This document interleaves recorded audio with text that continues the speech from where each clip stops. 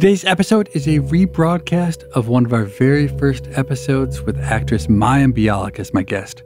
It definitely holds a special place in my heart. When we started this podcast, I knew the easiest path to follow would be for me to have highly academic conversations with highly academic guests. I've been having those kinds of conversations for 30 years. That's easy for me. But what I really wanted was for the show to be highly personal, to feel intimate somehow. But I rightfully didn't have a lot of confidence I'd be able to pull that off. My conversation with Mayim was the first time I took a chance, and I lowered my guard, and I showed the regular me rather than the academic me. To my great surprise, we clicked. Mayim actually seemed to like me. I never expected that. It was this episode that convinced me I could just be myself on this podcast, and everything would be okay. So if you like people I mostly admire, you mostly have Mayim to thank for it. And what better time to revisit this episode than with Mayim kicking off her new gig as one of the new hosts of Jeopardy.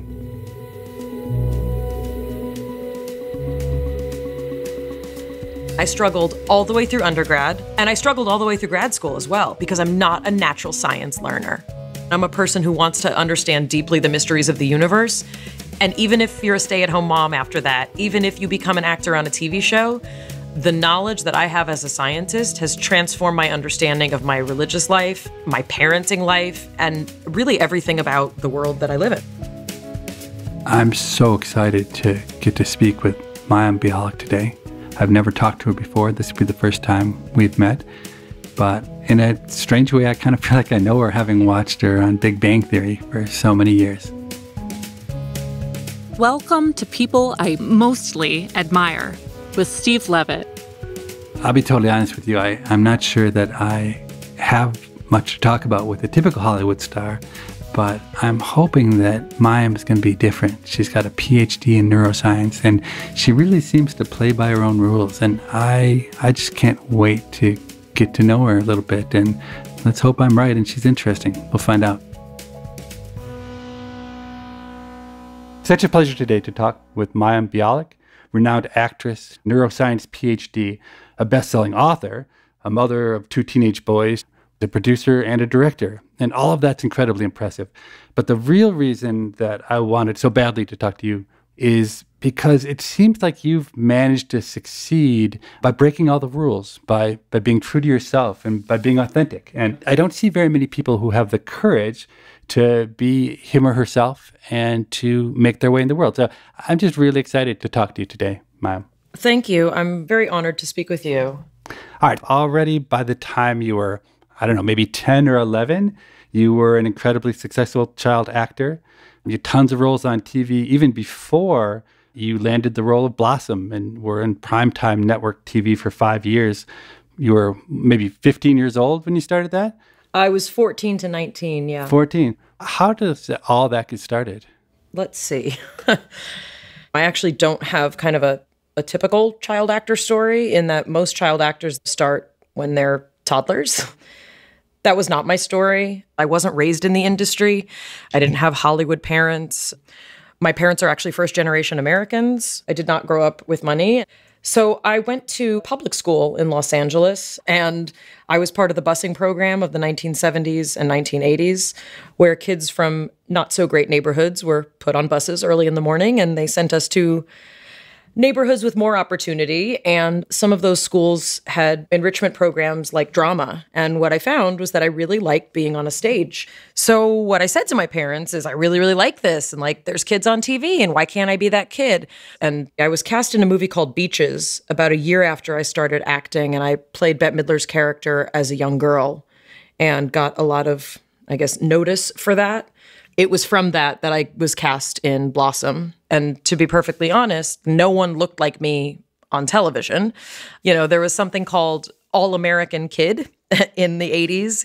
I did not look All-American. I had the blonde hair and I had the blue eyes, but I was a very prominent featured child. I'm a Polish-Hungarian mix. So I ended up getting kind of character roles, which is the euphemism for the roles they give to people who don't look All-American. You talk about character roles, but you seem to have been working nonstop on TV. That must be rare. There must have been hundreds of kids showing up to each of these auditions, and you just kept on getting the parts? I mean, I didn't get more parts than I did. This is part of the reason that my parents really weren't interested in me going into acting is, it's an industry of rejection. It's an industry of being told, you're too this, you're too that, you're not enough that. I mean, it's really a ridiculous way for anyone to live, an adult, much less a child. But, I definitely was successful enough that I needed to, at some point, do a kind of homeschooling, program starting in 11th grade. But, otherwise, honestly, I lived a pretty standard issue, life. I still had to do chores. My parents were very strict. Most people I don't want to say they didn't like me, but I was a strange kid and I was a strange teenager and I'm a strange adult. What was strange about you as a kid? I mean, I was bookish. I'm a rule follower. I wrote with a glass pen and an inkwell, and I read Dostoevsky and Sartre at 15. I was a very tortured soul. And also I had a very strong and terrifying sense of mortality. Since I was 10 years old, I've cried on every birthday. I grew up in a home, to be quite honest, riddled with the shadows of the Holocaust. There's mental illness on both sides of my family. I had OCD as a child and also probably, a very high level of anxiety. I had a lot of psychiatric challenges really all through my teen years and into my 20s. And it's something I live with all the time. It's amazing that you felt at home in front of the camera, because I think many people who would share some of the challenges you just talked about are absolutely terrified of public speaking. So I actually am a very nervous public speaker. I'm also a very nervous performer. My therapist has many opinions about why I liked to be, we like to say, you can hide on a stage. And I also wasn't the kind of kid who liked acting because I liked the applause. I really liked getting it right. It's interesting you say that about hiding on stage, because I was the exact opposite kid. I was terrified of speaking in public. So for instance, in college, I did not raise my hand once in 4 years. I didn't volunteer talk. But then after I had some success in academics, people wanted me to speak. And I learned I created a persona that I would go into, that I would be on stage and present. And then one day something happened that was very eye-opening for me. I didn't fully understand this whole persona thing until I was going to give a TED Talk. And as I was waiting to go on stage, the person who introduced me by saying that, among other things, I was the father of a child who had died. And my son had died at the age of 1, maybe a year earlier. And I had gotten very good at putting on my public speaking persona. And when she made that comment, I was shocked back into my regular, I'm Steve Levitt persona. And if you watch that TED Talk, you can see for the first 30 seconds, I literally don't know where I am or what I'm doing, because I'm struggling to try to get out of my own body and into this fake persona that I live in. First of all, I'm very sorry for your loss. You touch on a very kind of significant aspect, not just of an actor's life, but, it really is true. We wear masks and we're sort of acting all the time.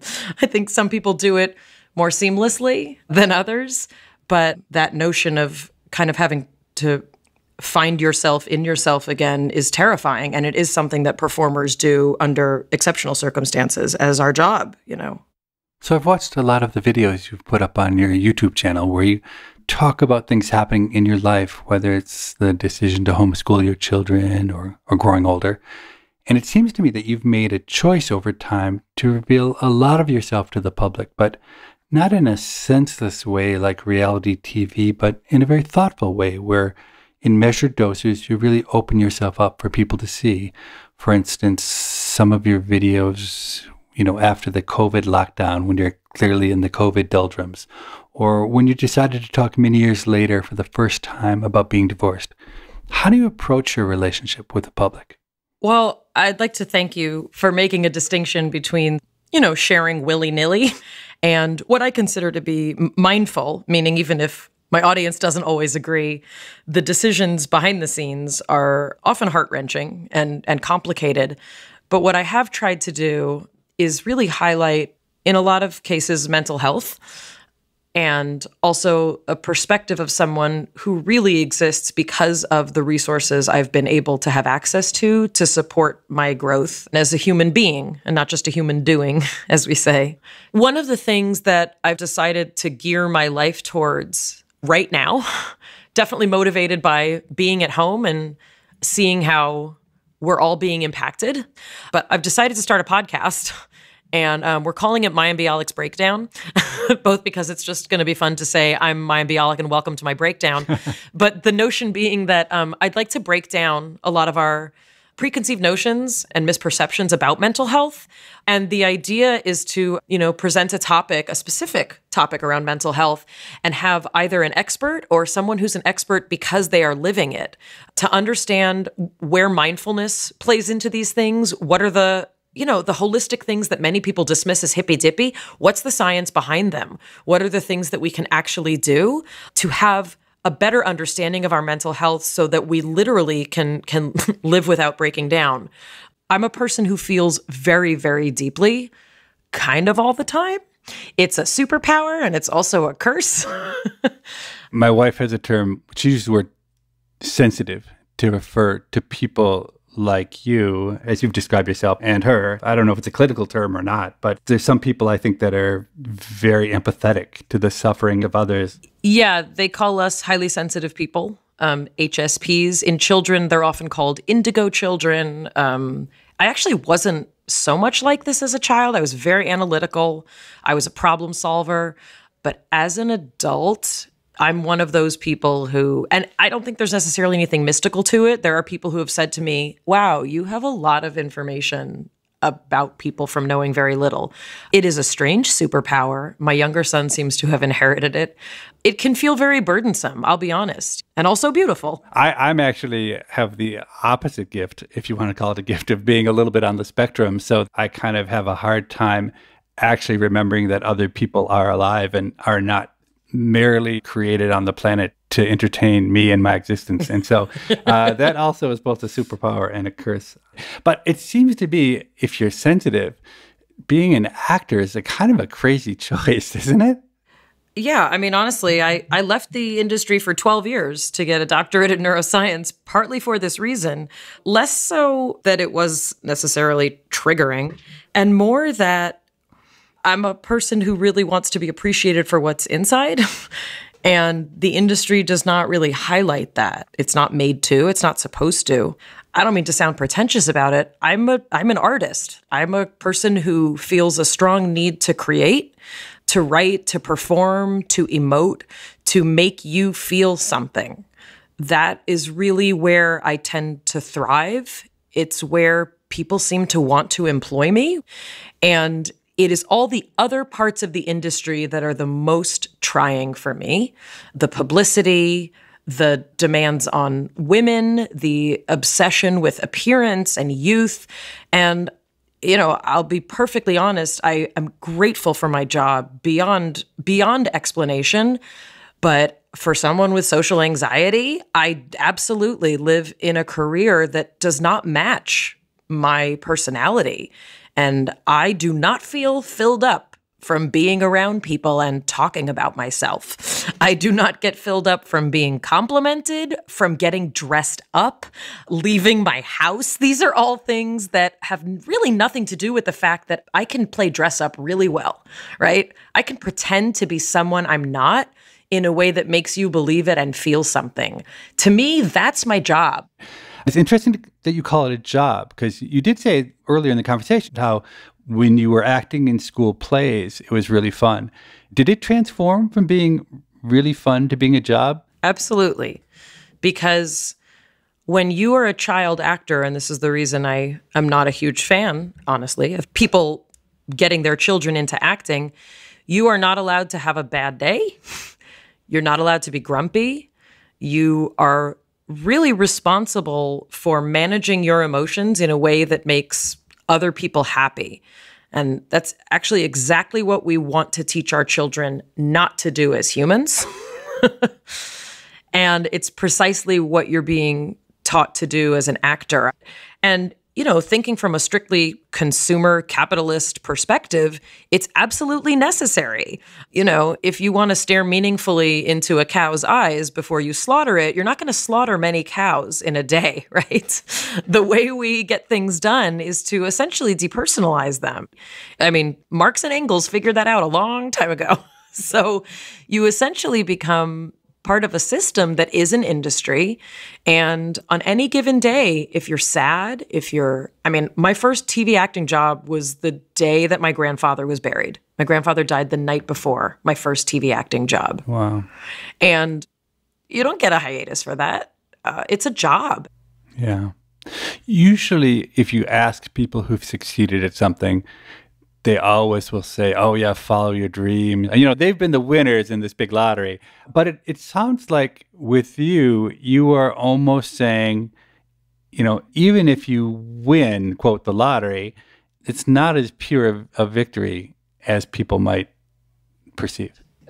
Correct. And I happen to be a person of faith. And what I have found that my tradition teaches is that there is not an amount of money in the world that makes you not want more. There's not an amount of possessions in the world that makes you feel done consuming. And at the end of the day, and when you are buried, your gravestone will not tell any of those things. We live in a hyphen. We live in the hyphen between the year that we were born and the year we died. And that's, I once heard a rabbi say, what will you do with your hyphen? That's the purpose of my being on this planet, is to figure that out. Not to make money and not to make you happy and not to win an award. There are things that we do in life that we hopefully will find pleasure and joy from, but we're one of the first generations to actually have that luxury. Also, falling in love with someone, also pretty recent in human history.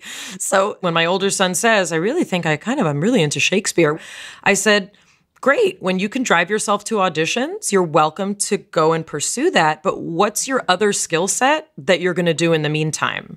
Because I don't mean to sound like a terrible mom, but I'm not really into follow your passion. It's we all need to get things done on this planet.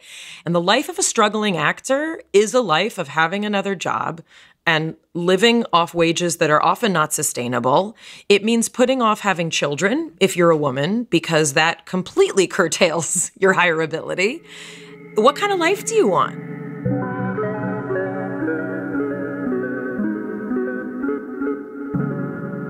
So you've written that as a young teen, you believed science and math were for boys. And actually, I suspect that has to do with you being this highly sensitive type, that you picked up on subtle cues that society was giving off that I think I would have been too tone deaf to have heard.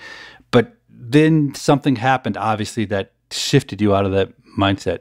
Do you want to explain what that was? Yeah. Part of it absolutely was this cultural notion. And, boys in the 80s and 90s would say to your face, girls are stupid. Girls can't do math and science. We didn't know about girl power back then, So there was definitely a lot of that. Also, I didn't have any real role models. I didn't see any women who were scientists. That's not how our culture represented it. I will also say that everyone learns differently, and the way that math and science were being taught to me was not working for my brain. Do I think that the way it was being taught doesn't work for a lot of girl brains? I'm going to go ahead and say yes, because I think that we need to have a different way to approach how we teach, because contrary to a lot of current belief, male and female brains are different. We do have different skills, and while those aren't absolute, there's absolutely different ways to teach that can, I think, please more male and female brains. How would you teach differently? How should we be teaching STEM stuff differently? Well, so it actually leads into how I got interested in science. I had a female tutor when I was 15 years old on the set of Blossom. She was at that time 19. She was a dental undergrad at UCLA, and she came from a prominent Persian Jewish immigrant family. And she came from a family of girls where they were all encouraged to do science or math or be doctors or be dentists. And this was the first time that I heard a person, and a woman yet, talk about science as if it were poetry. No one had ever said to me, the world is this unbelievable place, and look at the details that we can understand as humans. The only place I had gotten that was in my religious and spiritual upbringing. The world is this unbelievable place. The reason it's unbelievable is because of science, right? That's its own divinity, is kind of what I learned as a teenager. So one of the things I think about teaching STEM is I think we need both male and female voices in the mix. I think that a lot of people think that a career in science and math is an isolated kind of lifestyle. You know, the kind of lone scientist in a laboratory is what many of us are taught. And I think that for girls who tend to be more social, meaning more engaged in social interactions and more verbal, that doesn't sound interesting to sit alone in a laboratory. But if as a young girl I had been told, oh, you love animals? Listen to the dozen careers in math and science regarding working with animals. Oh, you're interested in saving the planet? Look what it's like to be an environmental biologist. Wouldn't it be cool to get to take samples, from ponds and animals? Like, you have to present the full variety of the possibility of STEM in order for us even to see where men and women want to fall in terms of their interest. And those are things that I was absolutely missing. And I was so grateful to meet this woman, Firuza was her name, because no one had ever also taken the time to teach me the way I needed to learn. And I was getting lost in those big classes, and my highly gifted magnet, I was getting lost in those classes where the boys were finishing their math requirements in 8th grade because they were so accelerated and so fancy. I couldn't even get the basics. And no one took the time to say, we're leaving all these kids behind, and most of them are the girls. So having a one-on-one tutor and having someone say to me, you get to learn about the cell, we're going to draw it, we're going to model it. I still remember the parts of the cell from the lessons when I was 15 years old. I can learn it. I needed to be told how to. And in the 70s and 80s also, we knew nothing about different styles of learning, at least not in public schools that I went to. We knew nothing about learning disabilities, that people learn differently. This is one of the greatest revolutions, I think, in the educational awareness we have. Not everyone learns the same. What did Firuza end up doing? Did she become an incredible dentist, or did she go on to do something else? She did. She became a dental surgeon. She has 4 children. We're still in touch, and she changed my life. That was it. That woman changed my life. And just for me to have, again, a female role model, a woman who was, accessible to me. She was young. I mean, she was as hip as I was, which was to say that I was nerdy and started crying when I realized how beautiful the universe is. That's who I needed to hear it from. And she not only gave me the skill set to become a scientist, she gave me the confidence that even if it's hard for me, I still deserve to have a shot. I think we're still so terrible today at communicating the value or what you can do with a STEM career. Why do you think it's so hard for us as a society to bring that message to people? I mean, you might have a better answer than I do. I'm assuming you would. But I think that a lot of people do see STEM careers as laborious or expensive to excel in. And I also think that we have a huge component of this country that is lacking access to the education required to pursue those jobs. And that's where we're getting this disproportionate representation of individuals in the STEM fields. I mean, honestly, for me, a lot of it does go back to what does our society value? And the fact is we value a very kind of shiny productivity. I think that especially now, I think there's a lot of drive to make a lot of our lives very kind of like sexy and successful in ways that I don't think are always smooth paths. I have come to believe that the way that we teach, what an economist would call a production function of teaching, is archaic.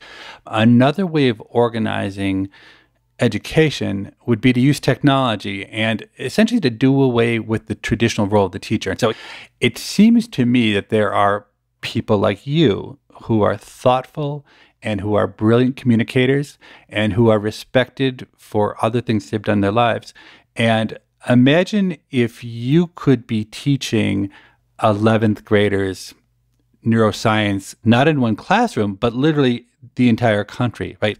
If we had a system set up where there were, 100 or 200 amazing teachers whose words were broadcast to every student, my own personal view is, number one, that would be transformative because I know other people can teach economics far better than I could ever do it. It's wasteful both of my time and of the students' time to suffer with me when there are others who could do it better. But also, I think it gets at the point you made about access and how that could really level the playing field for people who are, not as privileged as you and I have been. First of all, I think we should talk about this off the air because I think it's an amazing idea. And it's like, I'm sure you didn't want a global pandemic where we have all been stuck in our homes and our children are needing to learn through technology. But I actually have taught a bit online during this pandemic. And I did teach neuroscience. I did 2 separate sessions. We had thousands and thousands of people. It's a beautiful, beautiful, and also very, very doable thing. I think that you know best what the limitation is going to be. How do you pay for this and who pays for this? We're still really creating a class system and a prison of our class system. And that's something I would love to see remedied. You're absolutely right. I also think what we teach should be up for reconsideration. And I think we teach a lot of the topics we teach because it's what we taught in the early 1900s. But like you said, we've learned an enormous amount about the mind and about what makes people content and maybe even about the soul. And I think that curriculum has not kept up with that. And if I were to redo curriculum, I think I would radically change away from learning facts towards maybe self-understanding as the goal of a high school degree? Well, my children happen to be homeschooled, which is unusual from 2 graduate people who are raising them. My now ex-husband has a master's in political theory. But one of the reasons that we did homeschool our children, well, the first reason was that we couldn't afford private school. I was in grad school when I had my first son. And the public schools in Los Angeles are very, very different than they were when I was a kid. And we had 2 very atypical developing children. And we knew that if we put them into any sort of standardized school, they'd be forced to do therapies, which we did not believe were necessary because we wanted them to progress in their own way and their own pace. That being said, one of the other reasons that we homeschool is that we want to raise thinkers and not regurgitators. And while there are places in the country where you can have that experience, the city that we live in really does not have the ability to do that. But what I'm interested in, also in what I'm interested in other people being able to have access to, which means not raising children who essentially are soldiers, soldiers of education. I was about as good a student as a person could be through high school and college. But it wasn't until my first day in the real world on the job in management consulting where my boss, actually, he gave me a stack of documents that had some numbers about FDA submissions, new drug applications to the FDA. And he said, so by the end of the week, I want you to tell me how our client can get their drugs approved faster. And I said, but I don't know anything about the FDA. And how do you want me to do it? And he looked at me and he said, and it shows how old I am. He looks at me and says, look, we're not paying you $32,000 a year to tell you the answers. And I remember I broke out in a cold sweat. And it was the first time really that anyone had asked me to think rather than to regurgitate.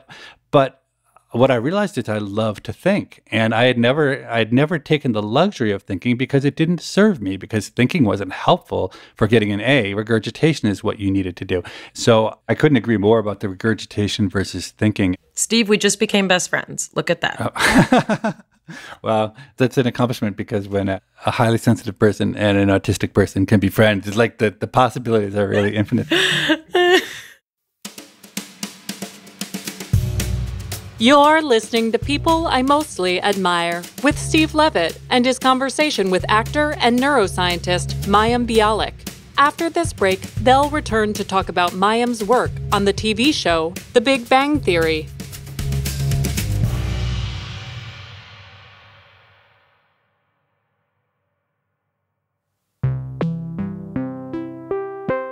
So Morgan, what kind of gem do we have from the listeners today? Hey, Steve. So we had a listener named Sean R. write in, and he thinks a lot of the advice given on our show, People I Mostly Admire, is for young and mid-career people. But he is on the edge of retirement. So he asks, how do you engage the vast retirees to feel part of the future and to participate? How should we keep them engaged, hopeful, and used in a changing world? So let me just start by saying it is so true. I do very much always try to elicit advice from my guests about young people or mid-career people. And honestly, I think it's because I didn't think old people wanted advice or were willing to take it. Okay, so let me stand corrected. Maybe there are older people like Sean who are looking for advice. But on top of that, I think Sean's exactly right.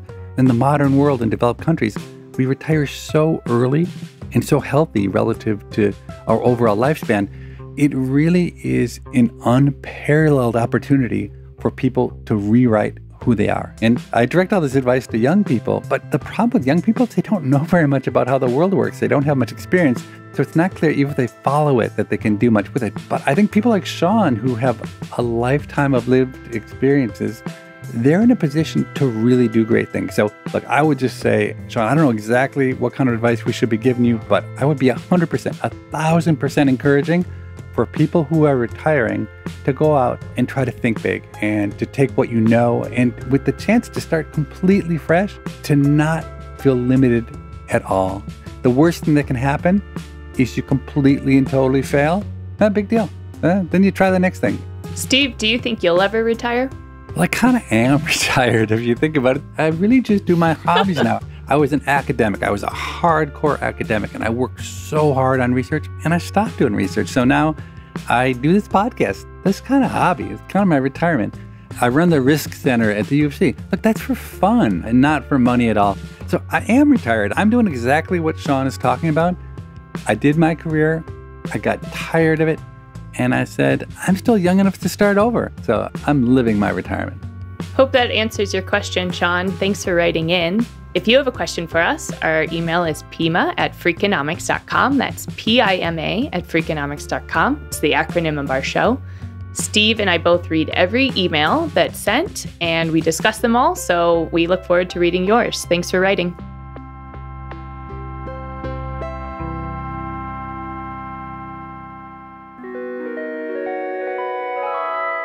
So whenever young people ask my advice about getting a PhD in economics, I almost always try to talk them out of it.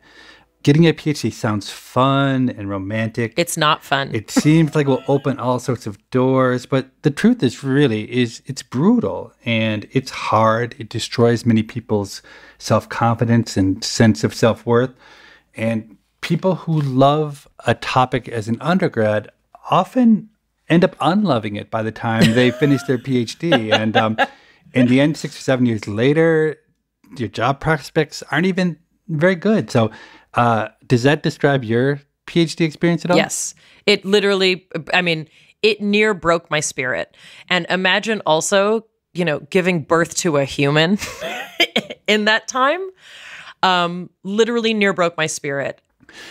Do you remember what drove you into a PhD program? You've already said that you weren't that great a student at UCLA in science. What kind of a person subjects herself to the punishment that comes with doing a PhD in a subject where you weren't even that good as an undergrad? Well, what I said was that things didn't come as easily to me as other students. So I didn't party. I studied all the time. I went to every office hours. I was a very diligent student, but organic chemistry was the death of me.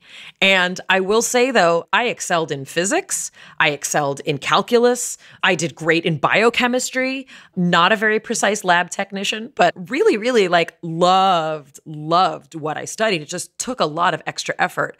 I think that your assessment of me, Steve, is absolutely correct. I don't do things the way you're, quote, supposed to do. And I would be hard-pressed to find any region of my life that feels in any way typical. I was born different. I was born butt first, my mother will tell you. I was backwards from the beginning. And I missed being creative, but still did a lot of creative things. I led a Jewish a cappella group at UCLA at our Hillel for years, and I composed music for that group. I still did a lot of fun creative things. But what I ultimately realized is that the level of understanding that I wanted to have of the universe was the level of the electrophysiology of the neuron.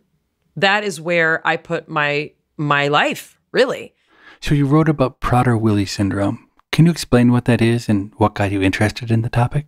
Yeah, so I studied secretions from the hypothalamus, which is a structure about the size of 4 peas, kind of right in the middle of your brain. And the hypothalamus connects to the pituitary gland, which a lot of people have heard about. And that region of the brain has been implicated in obsessive compulsive disorder, specifically for oxytocin and vasopressin secretions. And those might sound familiar because oxytocin is the feel-good hormone. It's the one that happens when you have an orgasm. It is also what is necessary for the milk ejection reflex, for labor, and for human bonding. So it's a very, very important hormone. And individuals with Prader-Willi syndrome have very high rates of obsessive compulsive disorder. And Prader-Willi syndrome is about 1 in 10,000. It's a spontaneous mutation on chromosome 15. It was the first evidence of genomic imprinting, which means if you're missing this region from your father, you get one disease. And if you're missing this region from your mother, you get a different disease. So it's a very special syndrome.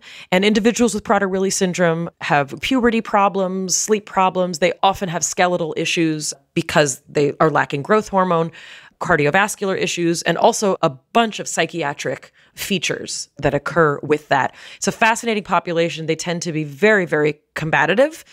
They will do anything to obtain food because they specifically do not know when they're full. And their drive to pursue food will lead them to all sorts of very, very aggressive and often very violent behaviors. But their obsessive compulsive disorder is separate from their desire to pursue food. And that was the population that I worked in. And I did what's called a pilot study, where you're taking a pretty small number of people, I think we had 26 in mine, to see if we can make correlations between their behavior and the amounts of oxytocin and vasopressin in their saliva and in their blood. This sounds highly empirical. It sounds like you went out and found the folks with Prader-Willi syndrome. How did that work? Yeah, so the reason that I studied Prader-Willi syndrome is I'm a vegan person, and there are not many neuroscience departments that do not involve working with animals. So the kind of choices for those of us who want to work with humans is often the field of mental retardation, and that is how I found my advisor, is that she studied all sorts of different syndromes of mental retardation. And when I read about Prader-Willi syndrome, I thought, well, that needs not just a geneticist, but a neuroscientist. So that's kind of how I picked it. And part of learning to work in these kinds of fields is getting connected with the organizations that want to be helpful in essentially providing data. So I worked with the Prader-Willi Syndrome Association of the United States, that's PWSA, and essentially we would recruit. I would go to fundraiser walks and I would take a phlebotomist with me and we would collect samples, and then we would also have them do behavioral tests and I would do the testing for that. There's a scale of obsessions and compulsions and they would do a variety of tests. And what did you find? And has it been the basis of a strand of research or not so much? Well, this is something that in my field is very, very typical. We found enough correlations that would merit further study. And that's about all you can hope for, in a pilot thesis study. So what we found is that there were some correlations between those hormones. We also looked at cortisol, which is a stress hormone, but essentially you would need a much larger scale, project to be able to have really strength from a larger sample size.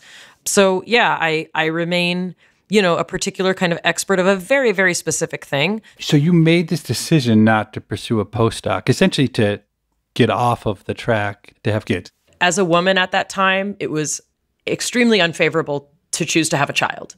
It was like a scarlet letter. And I think it was very, very difficult. But I knew that as a scientist, I knew I wanted to have my first child before 30. That's just how some of us, science geeks who know a lot about statistics and eggs like to do things. It seems to me another example where, at least in economics, there is enormous social pressure not to do that. Was that difficult? Very difficult. I mean, I would say it was one of the most difficult decisions of my adult life, for sure. I got pregnant with my first son after I finished my course requirements. I wrote my thesis literally laying down while nursing. And I got pregnant with my second son the week that I handed in my dissertation. That's our Mazel Tov baby. And I took my doctoral hood about 7 months pregnant. Yeah. But this was a case of really listening to, my God-given instincts as a primate mama. I really wanted to be with my children. And especially because I, trained in the field of psychoneuroendocrinology, I was studying the hormones of attachment and bonding. I wanted to be with my kids. Did I feel like I was an overqualified block stacker? Of course I did. And I can't say that my children might not have been better with someone else parenting them, but this is who God gave them. This is who the universe gave them. They gave them me.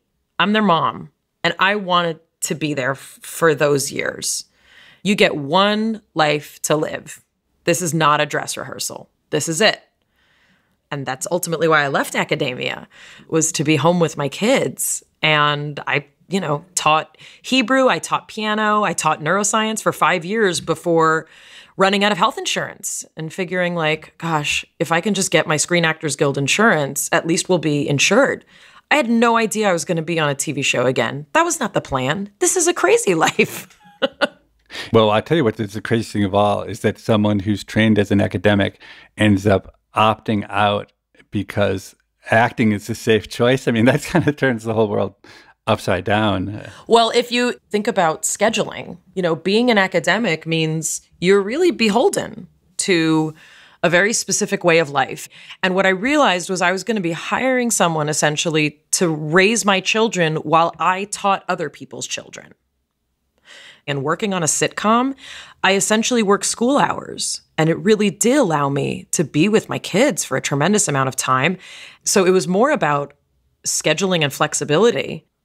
You started in The Big Bang Theory as neuroscientist Amy Farrah Fowler for 9 years, and I know nothing about how TV gets made.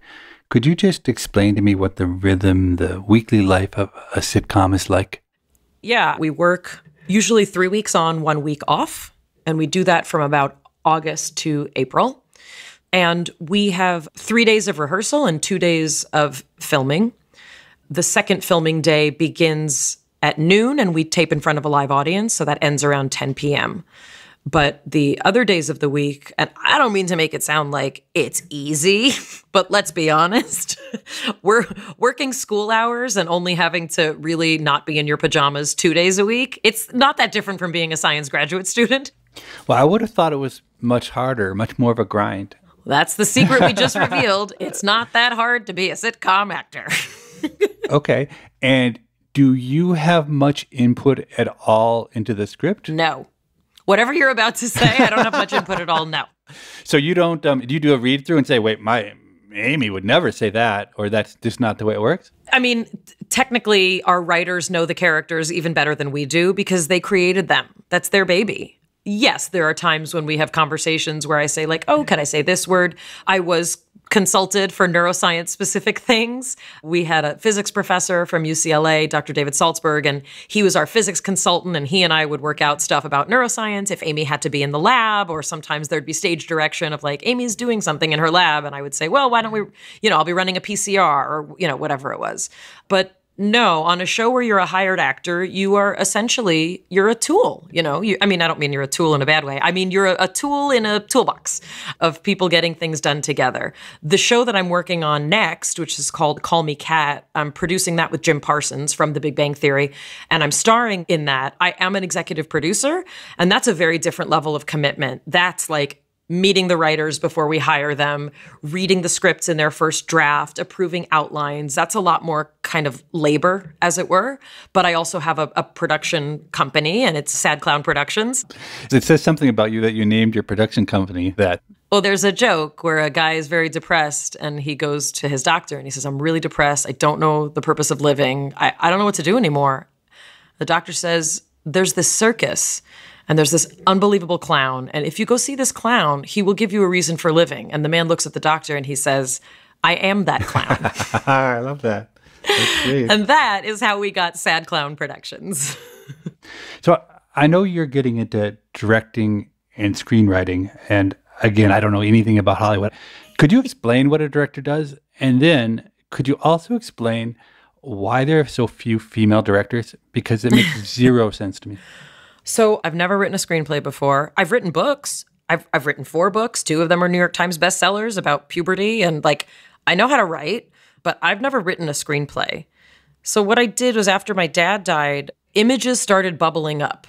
and stories started bubbling up. And I thought, is this what it feels like to be a writer? Like, I'm seeing things. Like, I was seeing images from my childhood, and I started to write them. And I ended up writing a screenplay that I didn't even show to anyone for quite some time. And I finally showed it to my manager and to my agent. And it's not an autobiography, but it is a story, based on my life and a lot of people's lives of growing up in a house with mental illness and what gets left over, and what you pick up the pieces of. And I figured we would find a writer to fix it. And apparently it's fine the way it is. And Dustin Hoffman would like to play my father, and Candice Bergen would like to play my mother, and Simon Helberg from Big Bang Theory would like to play the brother character, and Olivia Thirlby is going to play the character that would have been, in theory, me. And I thought, okay, so now we'll get a director. But then I realized, well, I know what happened. Like, I know what these images look like. How am I going to explain that? It's so a waste of time. And that's what I was told. Okay, that means you're the director. So what a director does is a director's in charge of the vision and the tone of a film, whether they write the script or not. And a director kind of oversees everything about filming it, from the angles to the crew that is in charge of the lighting. A director also worked directly with the actors to help bring out the performances that tell the story best. I think that there are not a lot of women directors for the same reason that there are not a lot of women a lot of things. This is about, our culture's trajectory of women, where we were expected to be, what skill sets we were expected to need. I'll be honest, the fact that women's fertility peaks when their career fertility also peaks is a very, very difficult thing. A lot of careers sound a little bit difficult to women who may want to pursue being a parent, especially a younger one, I believe that we are seeing shifts. I believe that we need more mentorship possibilities for women. I could also have a very similar conversation about people of color. Yeah.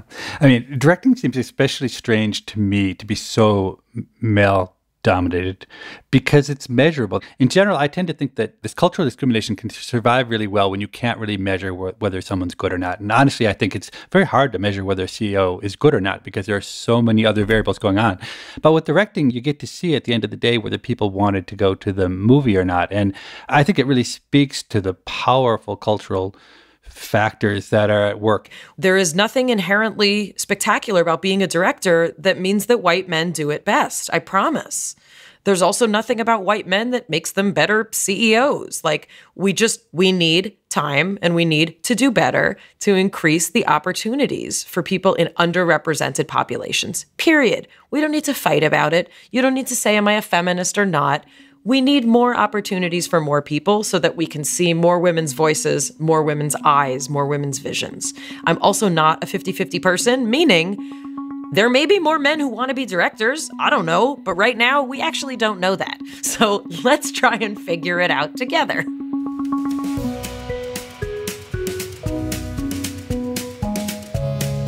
People I Mostly Admire is part of the Freakonomics Radio Network, which also includes Freakonomics Radio, No Stupid Questions, and Freakonomics MD. This show is produced by Stitcher and Renbud Radio. This episode was produced by Matt Hickey and Allison Craiglow, with sound design by David Herman. We had help on this episode from Nellie Osborne. Our staff also includes Greg Rippin, Joel Meyer, Trisha Bobita, Morgan Levy, Jasmine Klinger, Emma Terrell, Lyric Bowditch, Jacob Clementi, and Stephen Dubner. Theme music composed by Luis Guerra. To listen ad-free, subscribe to Stitcher Premium. We can be reached at pima@freakonomics.com. That's PIMA@freakonomics.com. Thanks for listening. Would you give almost everything to be anonymous? Since we've become best friends, I can tell you I look terrible at the supermarket. And, some celebrities, you see them and you say like, wow, they really look good even without makeup. I'm not that person.